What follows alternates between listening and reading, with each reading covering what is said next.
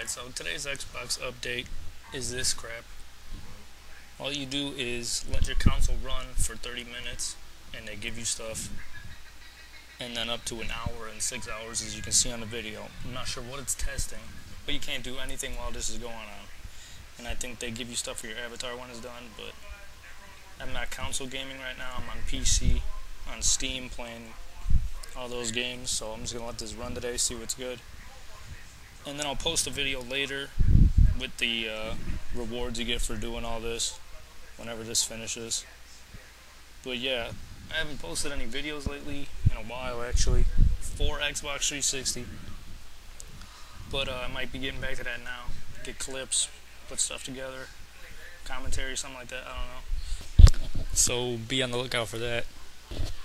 And yeah, that's about it for right now. So I'll get that video up later when this is done.